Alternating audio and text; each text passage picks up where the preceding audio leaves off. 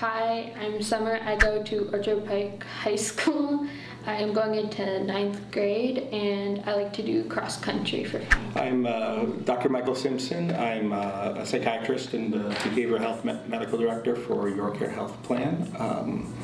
Besides doing that, I also have experience treating teenagers in my practice, and I have a son going into 10th grade and have a lot of fun with my English bulldog. I'm Autumn Schweitzer, and I go to Orchard Park High School, and I'm going into 11th grade, and I enjoy cheerleading. I'm Dr. Joe Stankitis. I'm the Chief Medical Officer for YourCare Health Plan, and my background is in internal medicine. And I have 5 daughters who I have lived through their growth from being little kids to grown women, and have had a ball following them all over the world in terms of various sports. One of the big challenges is that young people are going through a lot of changes. And you're first a kid, and now you're on your way to becoming a full-fledged young lady, woman, and the body changes. There's a lot of stuff happening outside in terms of other people, and you can be really stressed out, and having an opportunity to be able to talk to somebody, to share your feelings, is really important.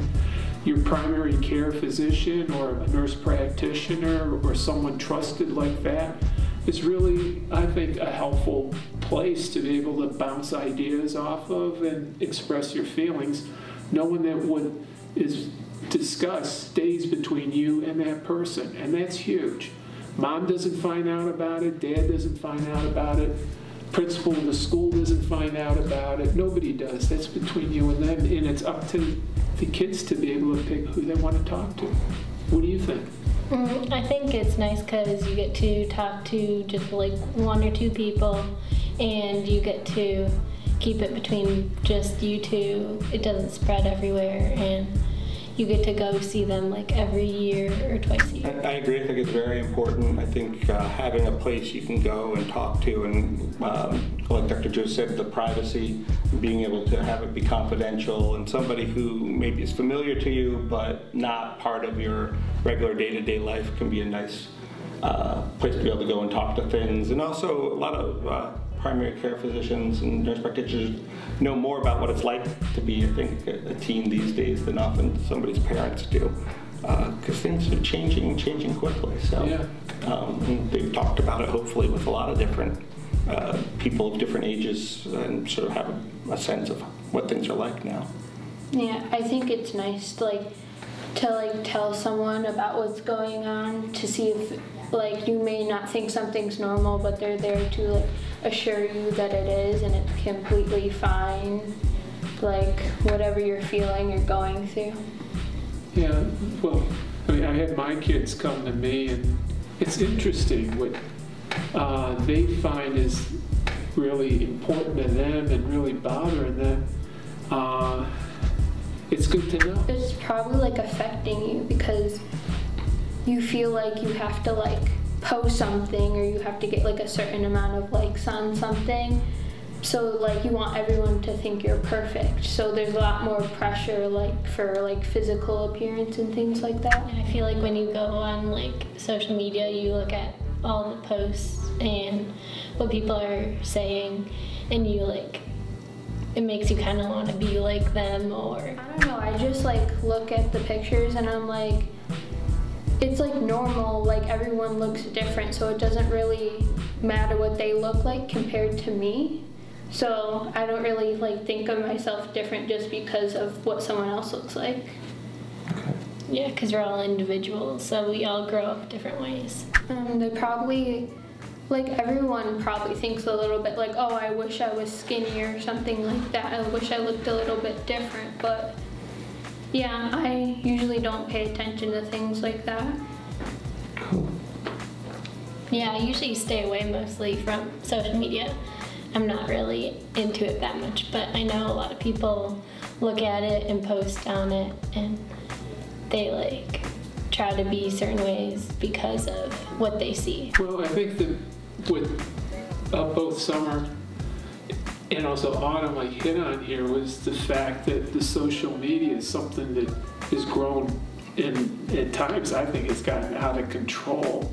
And the way that young folks are feeling pressured, and it's tough. I mean, it's bad enough that they're going through the changes of growing up as both in body image and thinking and all that.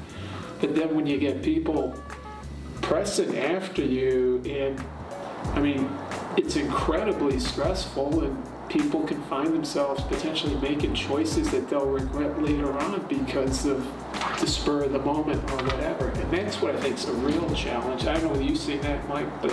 Yeah, I think so. I think, you know, one thing that I think is different and changing is just how much information there is and how quickly it can be spread around. So I think a lot of people, not just young people, but often younger people are particularly good at the newer technologies and can get lots of good and high quality information, but sometimes too much information, and also you know, inaccurate information can spread really easily and really quickly. And so it seems like it used to be you'd have certain ideas or things that people would be talking about or spreading around, they would last, you know, for years, and now it seems sort of like every week there's a different kind of set of information that people are getting. And it can be good that you can see a lot of different people, and people who are like you or people who are different from you, and it can help you feel sort of like, oh, okay, not everybody has to be this way, but also there can be sort of people or voices or ideas that are become very dominant and can feel like this is the way I'm supposed to be, and really not very accurate, and kind of give the sense that, oh, this is, everybody's doing this or that, and it's not you know, always true. And then a lot of people might not be comfortable putting out there certain thoughts or ideas or things. One thing that can really happen is if there isn't the communication, the not communicating is also a message often. So when things that are really on any patient's mind aren't being addressed, it can feel like, oh, I'm the only one who has this question or feels this way, or these topics aren't okay to talk about. And that can really send not the message that you want to. And then, of course, where are people supposed to go? I think a thing that can be nice with primary care is that that's a regular thing to go to. So you're kind of expected to be, you know, go see your primary care doctor, and a primary care doctor or provider can ask for you to come back to check on something, and it can be a way that you can have a conversation that isn't obvious always. Sort of, it can be more private and kind of like, oh, okay, of course, you know, a parent says, oh, you're supposed to go to the doctor. It's easy to do, and if that's not a place that you can have important conversations, it's a real loss, and might not be able to find another place to do that. The other thing is there's some schools in the Buffalo area that have school-based health centers, so kids can go there during the day and actually have these conversations with a nurse practitioner or a counselor, and be able to bounce off, well, is this really true what I'm experiencing or not, and really get the full lowdown rather than it being dependent upon what's out there floating around in the netherworld. And it's really good. So you can do that, and or see one of your teachers if there's someone that you really trust, or a coach or someone like that. At least have a conversation, and they can guide you to where you need to go to get your questions answered, or also your concerns addressed. So I think that's an opportunity that's out there. Probably like having someone else know that information besides yourself. That's probably all. Just like opening up to like somebody you, like if you switch doctors or whatever, just like knowing somebody new that you open up to, and like you're telling them personal things, and it's just like a little different because you don't really know them that much, but you're telling them a lot of things about yourself. The best thing that they could probably do is act less formal, I guess. So you feel like because it's easier to open up to someone on the same level as you than someone who's like above you, like more professional. Yeah. Yeah, and like tell us more about like their home life, or like if they had children, or more of like what they do for fun. Tell us a little bit about them so we know we can like open up also. On my end, the thing is not be judgmental. I think the thing is, and it's true not only for young people, but for older folks too that come in with problems. And the thing is, well, maybe I personally might not have handled it that way, but the fact of the matter is this individual is now faced with this situation, and how can we work together and make it come out to an optimal outcome? And again, I think you're absolutely right. Like, we need to deal with each other as human beings, one-on-one, and not as, well, I'm the authority and you don't know. That doesn't work. We have to be on the same page, so to speak. It can affect things in a number of ways. I mean, certainly substance abuse can have direct kind of impact on sort of developing brain and that kind of thing. But also just sort of while it's happening, people very often make decisions that they ordinarily wouldn't make. It puts you potentially in risky situations, where other people are also maybe not making decisions that they ordinarily would make. And then I think also it can add to making it more difficult to talk to other people about it, because it starts to become, you're not just talking about one uncomfortable topic, but maybe several all at once. But I think, unfortunately, a lot of people have a number of early sexual experiences when drugs, including alcohol, are involved. And also sometimes it's like, well, you want to be able to, have your, early experiences in life be ones that you can remember well and feel clearly about, and feel like it's something that you really did because you made a choice to do something and were in control of it, and not just have to be an accident. Probably like pressure from other kids mostly to do certain things. And like some people do it already, so they some people want to fit in with other people, and by doing that they would do what they also do, like drugs or alcohol, to fit in with everyone. I feel like once you start like high school, it becomes more current, and like it happens more often. They get in trouble a lot, or they just they're not seen as like a good person all around from like other kids and teachers, I guess. It's nothing brand new. I lived through it, Michael lived through it. You two are now in the middle of it, and our bodies change because we're no longer kids. We're now becoming young adults. So you have hormonal changes. As Dr. Simpson mentioned, the fact that your mind's being developed too. I mean, there's a whole process that goes on with it. It's a normal thing to go through, being a human being. But again, the thing is that you shouldn't feel that you're the only one in the world that's going through this. Other people are. Other people have gone through it, and it's okay to talk about it. I think that's the key thing.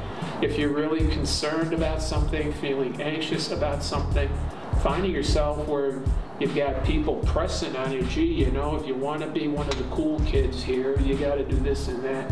It's okay to talk to somebody, to be able to express your feelings about it, and then be able to figure out what it is that you need to do. Usually whatever you're experiencing is normal, even though you might not think it is. It's totally normal. Well, I want young people to feel that they're not necessarily alone. If you're feeling alone, you got people out there, your parents, teachers, your doctor, counselors at school, whatever, and that will be willing to talk to you. Again, you're the ones that'll know who you'd like to talk to. Obviously, the teacher you don't connect with, you're not going to go to. But the thing is, you've got to know that going to a physician or a nurse practitioner, what you discuss with them in the room stays in that room. They can't tell anybody else about what took place or anything like that. I think one thing that's important for providers to know is you often can have very strong relationships with your patients and develop this sense that, well, I would just know, or because I have a good relationship, or even if you don't feel like you have a good relationship, but that you'd be able to tell if certain issues are going on, and really experience and the research has really shown that that's really not very true. That if you're not asking questions about, not screening for things like substance use and sexual behaviors, you really miss a lot, and especially miss the chance to talk with people about what they're doing or not doing early on, before potentially more significant difficulties might start. So really asking more than once, every time you see people, really giving the chance, because people of any age will often say, no, that's not an issue, or I don't have any questions about that. And really, it might only be the third or fourth time you've asked them something that they actually come out and say, well, actually. And then especially, I think, for teens, things change a lot. What was true 2 weeks ago isn't necessarily true anymore. And so I think it makes it especially important to always be asking and open to hearing from them.